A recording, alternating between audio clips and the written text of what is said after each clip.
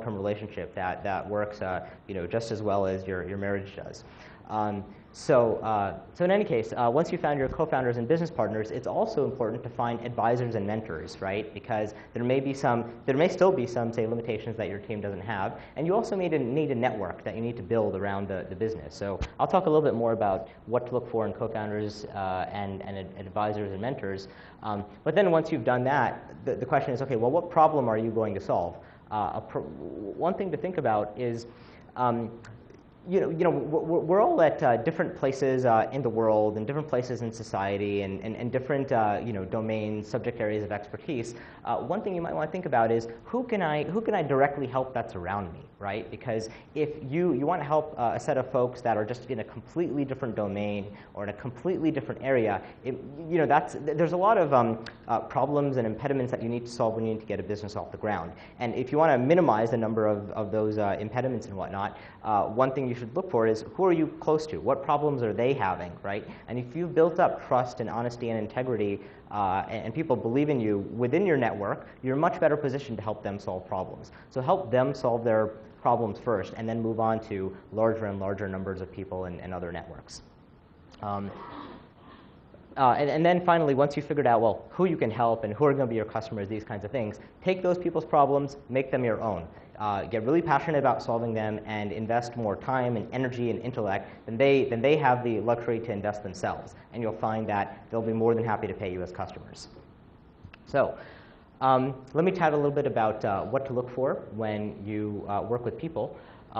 So I mentioned that when you're looking for co-founders and business partners, you'll effectively be working very closely with them. You'll be married to them, not in any romantic sense of the word, of course, but you'll be spending a lot of time with them, just as you spend a lot of time with your spouse. And so it's important that there be a lot of things that gel about that relationship.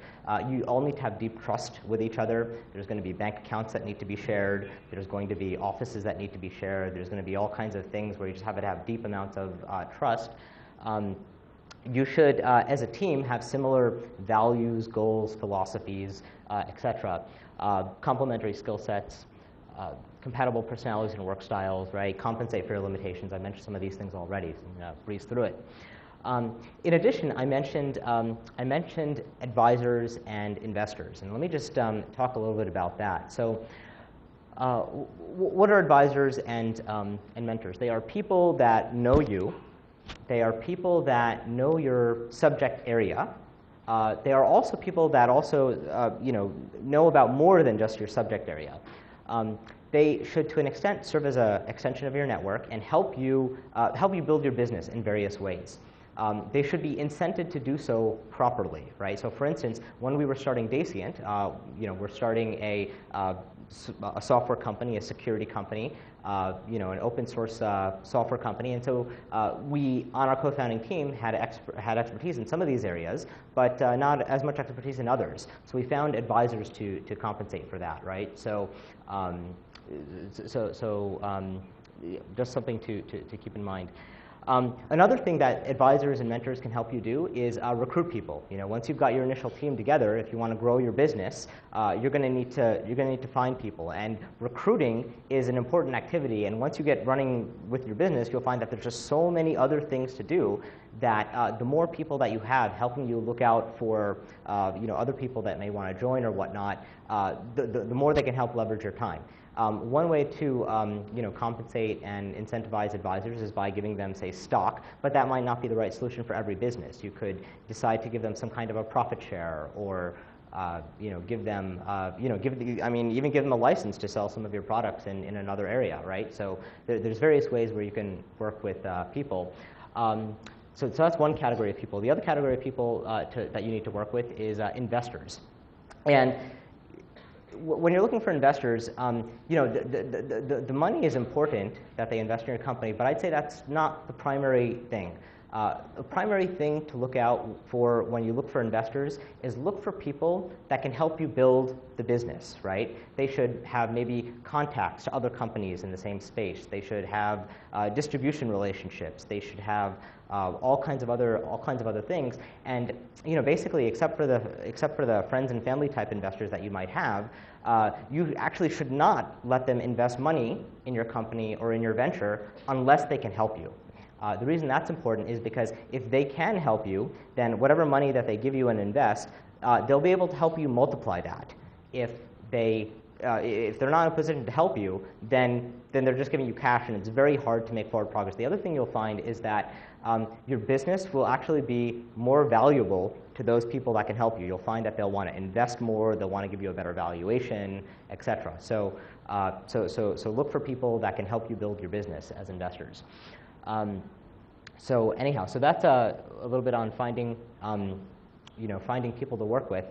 Another thing that you have to do is, well, come up with your quote-unquote business plan. Now, when I say business plan, what I'm not saying is go out and write a 30-page document about what you think you're going to do, because it's going to change. So instead of doing that, there's rather a couple key questions that you need to have answers to when getting your entrepreneurial effort off the ground. And the answers to these things may change, but at least the initial set of questions that you have to answer are, well, who are your customers? Whose problems are you going to help solve? And why are they going to pay you? You need to think about very deeply, well, what do they need? What is the product or service that you're going to build that's going to help them address their need? Exactly how will your product or service address their need? Why will your product or service do that in a better way than other potentially competitive products and services on the market? Really understand, well, why would they pay you as opposed to somebody else?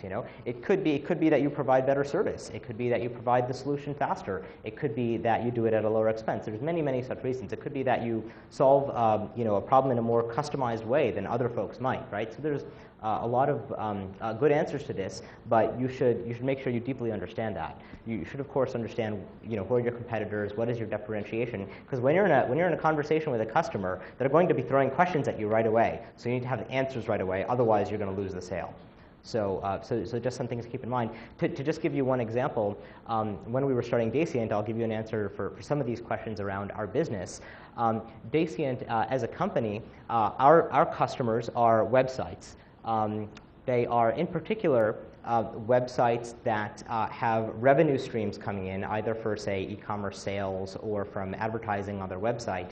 And what we provide is malware protection for their website. So there's been so malware is malicious software.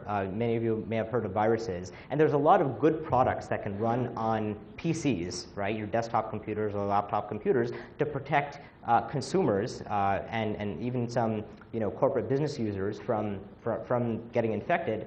But prior to starting Dacient, there was no software that you could run on a web server that will not only protect that server from getting infected, but when people with their web browsers access content on that web server, they, you don't want a virus to infect all the people that are accessing your web server.